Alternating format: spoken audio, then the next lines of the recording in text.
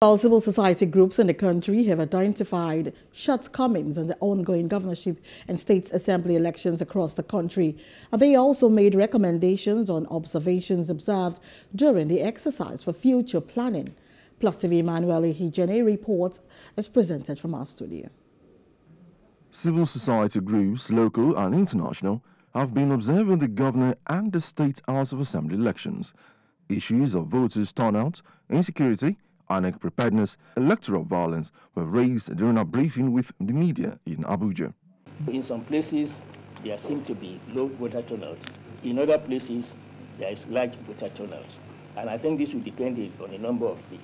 We don't want to make any conjectures yet about the reasons for the deviation, other than to make the very general one, that it depends on local dynamics. In most of the polling units, we have seen destruction, most especially in Lagos. We've seen that things happen and then security agencies started reacting and not being proactive. So, and most of these people didn't even want to call with their phone because it's also very obvious that they are calling for help. And in some instances, we also seen some of the security agencies posted at the polling unit trying to just let go because of the safety of their own safety. The enthusiasm, that passion, that drive that we saw during the presidential election seems not really there this time around, and probably people are got disillusioned, people are scared, or that element of distrust, is now coming back. Yaga Africa received 15 confirmed reports of vote buying across 8 states. In Sadikin Modu polling unit 016 in Giade local government area of Bauchi, PDP agents have been cited bribing accredited voters with 1,000 naira.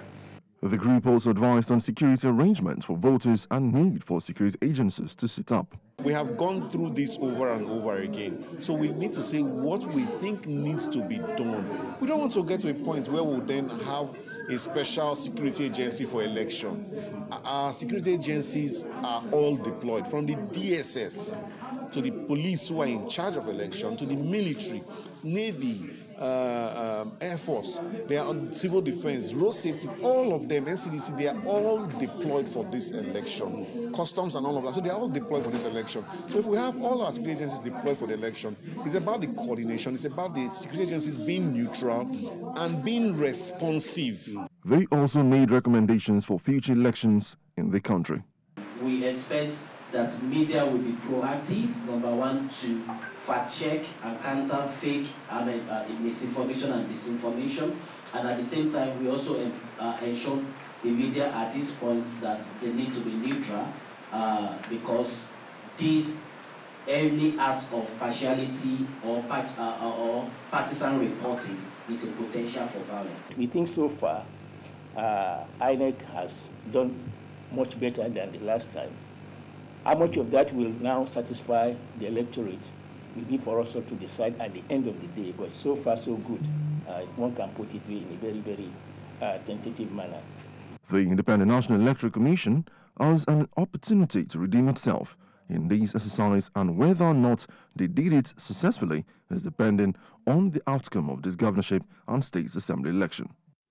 Hello, hope you enjoyed the news. Please do subscribe to our YouTube channel and don't forget to hit the notification button so you get notified about fresh news updates.